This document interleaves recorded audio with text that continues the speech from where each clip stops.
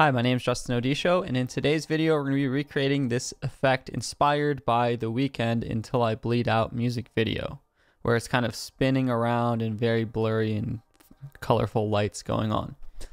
Now, ideally, you'd want probably just to have a camera spinning around so that your original footage is spinning. But in this tutorial, I'm going to show you how you can take static footage, like most of your clips might be, not spinning around, and turn it into a blurry spinning image with the same sort of idea as the Weeknd music video. If you like effects like these and would just prefer a drag and drop version, I do sell effects and transitions in preset packs on my website. You can check those out. It's got dozens of effects like these and others, and I've always got new ones in store if you follow along and subscribe to the channel. So getting into this effect, it's pretty simple. The first thing we're going to want to do is add an offset effect. This is in the Distort Video Effects folder, and if I click and drag this onto the clip, in my Effects Controls panel, it allows me to shift the original center. So I can shift the X or Y position, but in this case, all I'm going to do is shift the X position. So we want to add keyframes so that we can repeatedly shift over as if we're spinning. You can go from left to right if you want to spin this way, or the other way. It doesn't matter which way you want to spin.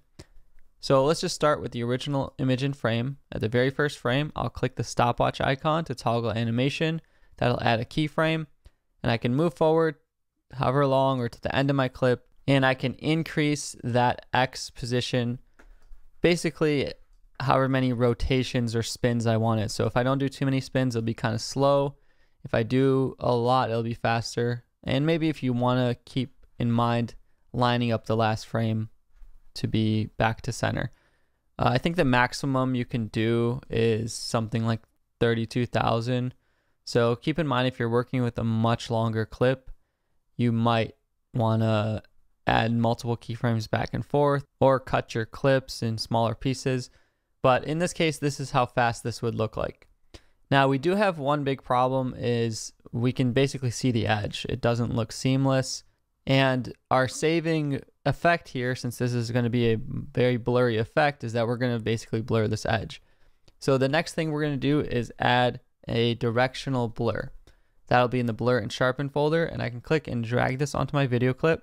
And this allows me to blur in any direction I want. So this is vertically, but since we're spinning horizontally, I can just keep it at 90 degrees, or if you want to add some flavor, maybe just a couple degrees differently.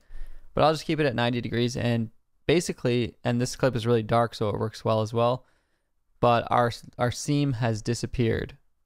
You can see how much you can get away with. On a dark clip, I can get away with as little as 30 blur length or strength, and the seam will disappear. On a clip that's a little lighter, you might need to use more strength until the seam goes away.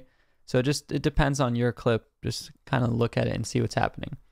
Now, once we go back to our original image, we now have our spinning image with the blur. And actually, I'm going to increase the blur just because I think it looks better.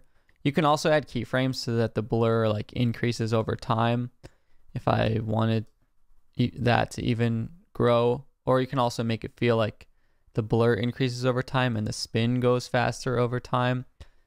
Also, instead of directional blur, you could get away with using a Gaussian blur as well. Gaussian blur will just blur in both directions, but you can also set it to only blur horizontally or vertically. So Gaussian blur, directional blur, both will work really. But the next thing I'm going to do to replicate kind of the music video look is add a lens distortion. This is in the Distort Video Effects folder. It'll be Lens Distortion. And when I click this, I can add some lens distortion and curvature to the edges, so we really feel like we're spinning around in a circle. It's kind of add this widescreen look. So when I play that back now it really feels like we're spinning with that lens distort. And from here you can adjust, whatever your blur lengths were or your shift center amounts were, if you want to make it faster, slower, or stronger blur. There's a ton of other things you can do from this point on if you wanted to blend multiple clips together. Added a large Gaussian blur onto it, and then just set those to like color dodge or screen. This is how you can start to get much brighter colors if you just add those blending modes. But we've basically created this cool spinning world effect that you'd think you might need After Effects or something for this, but it works pretty well with these 3 effects in Premiere Pro. So my name is Justin Odisho. If you enjoyed this tutorial and you want to check out more effects like these, go to justinodisho.com/shop. You can buy my bundle packs with dozens of effects and transitions, drag and drop set for you. And I'll be adding new ones like this in future packs as well. Thanks so much for watching. I'll see you in the next video.